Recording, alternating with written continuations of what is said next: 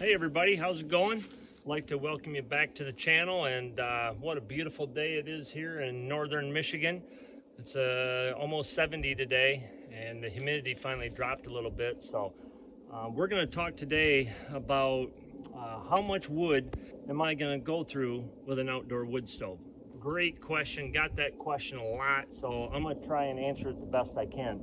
But first, men and women, if you're looking to get your spouse something for Christmas, my wife, Brenda, and I'm gonna leave a description in the description below, her little side hustle is doing very well, and she makes custom tumblers. I call them custom cups. You can use these for, she even put my name on this, for whatever, drinking beer, drinking Kool-Aid, drinking water, drinking mixed drinks, iced tea. And then she made, we're going on an elk hunt.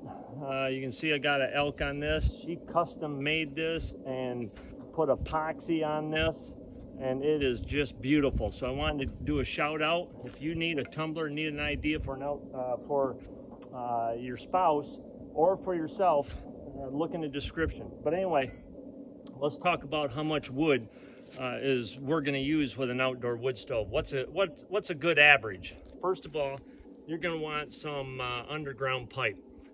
That is a must with the outdoor wood stove boilers, and there's many different types out there. And through Central Boiler, they basically have three kinds: 25 millimeter, 1 inch, 1.25 inches. So if you're gonna get an outdoor wood stove, you're spending all this money for a furnace and to save energy costs and stuff and to save consumption on your wood. Why wouldn't you go with the best out on the market as far as underground pipe? Spray foam, hard outer cover, it's separated, it's hardly, I mean, heat loss, some. Not like there's some types out there. When I was a dealer, I could have sold, but I didn't sell. I went with the good stuff. They make 25 millimeter, a little bit cheaper. The 1 inch is probably going to be on an average right around that 12 bucks a foot, 11.50 to 12.50, let's just say. For this, you can, if you're just going to heat your home, you can go down to 25 millimeter. Not a big deal. Central Boiler carries this, the dealers carry it. So that is something to consider. I know several people, they just use this and it's fine. So check it out, check both of them out. So how much wood are we going to use? Well, with the underground pipe, you're going to have to determine how far away from the house. So if you're 50 foot, 30 foot, 100 foot, all that's is going to be a factor in how much wood you're going to end up using. This stuff, I'd say at 100 feet with the Thermopex, you're going to be probably dropping 1 to 3 degrees, somewhere in there, and it's only got to be buried that foot and a half, let's say, deep. So once you're in the house, switch over to your PEX and things like that. So how much wood? Good question. It all depends on how well insulated your house is. Depends on how big a house you have. Do you have forced air? Do you have a boiler system? Do you have in-floor heat? So another big factor, is it a 2-story house? So we got how big it is. Is it a 2-story? The other thing is vaulted ceilings. Do you have a lot of vaulted ceilings in your house, which that all creates more heating area, more heating space that we need to heat up. Another good thing is windows. How big of windows? Do you have picture windows? Do you have a lot of windows? The house that we had, a pole barn house, had some big windows to the west, and I thought, you know what, I'm going to gain a lot of energy through that, so my wood stove won't have to work so hard. The first year we had it, we didn't have blinds. We lived, I'd say, well, right around 100 yards off the country road, no traffic, so I didn't worry about people looking in my windows. Plus, I had the Anderson 400s with the gloss on the outside, so during the day you can't really see in, and so it was to let heat in and keep the sun out during the summer.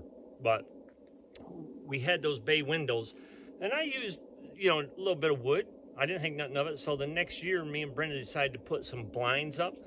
to cover up those big bay windows, I'm telling you, it made a huge difference. So even though you got great windows, if you are not covering them at night, keeping that heat inside, you're gonna have heat loss there is what I'm getting at. Do you have a basement? If you have a basement and you're putting heat down there, do you have a garage? All those factors come in on how much wood you're gonna burn. The other thing is, how warm are you gonna keep your house?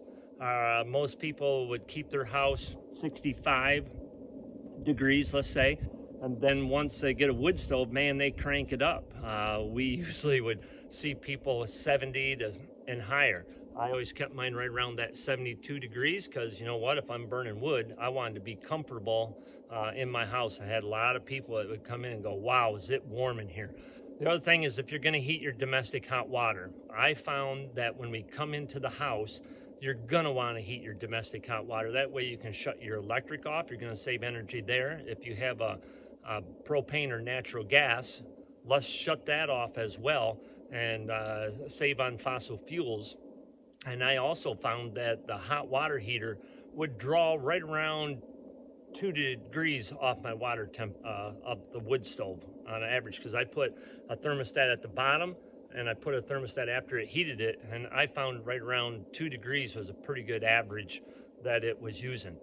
So on a good average, most people would right around that 15 to 25 face cord on an average home. Face cord, I'm talking behind me, this is all split up. Face cord, it's been split up, it's starting to crack, it's starting to dry, good seasoned wood. I found a face cord is right around that 16 to 18 inches, 4 foot high, 8 foot long. That's what I'm talking about, a face cord here that I'm used to. So 15 to 25 face cord at whatever length you're cutting it, 4 foot high, 8 foot long. So you're looking at 15 to 25 is a great average. Now, if you're starting to do an building and things like that, obviously it's going to go up. A good way to look at it also is at this property is 10 acres and it's blow down. So instead of letting that wood just rot, you're able to get that, and you ain't got to go to the gym for your exercise. This is your exercise. You get the family involved, you go out and you cut some wood, you split some wood, you throw it in a trailer, you bring it up and you stack it. So what if it takes you 4 or 5 weekends, whatever? You're getting your exercise, you're outside, you're not sitting inside the house. That's the way we looked at it.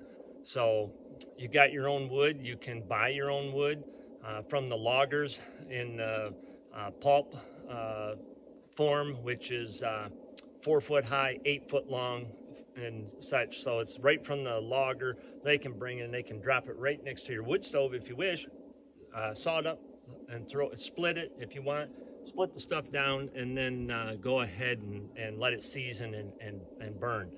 Another way is there's a lot of slab wood out there that's very cheap from sawmills that you can buy. Example, here's a piece. When I talk slab wood, a piece of wood that was slabbed off, and you can buy that relatively cheap. That is another option. So there's many different options to get your fuel source. I did that video with Mike Bosher. He gets pallets dropped off to him, so he just uses pallets pretty much during the summer months and stuff like that, just to go ahead and use it up for free energy. So about 15 to 25 face cord. Don't forget, use some good insulated underground pipe. If you're going the distance, you're gonna do an outdoor wood stove, don't skimp yourself on some good underground pipe. So that's all I got today. Appreciate everybody watching our channel. Have a great day and God bless, and we'll see you on the next one. Bye-bye now.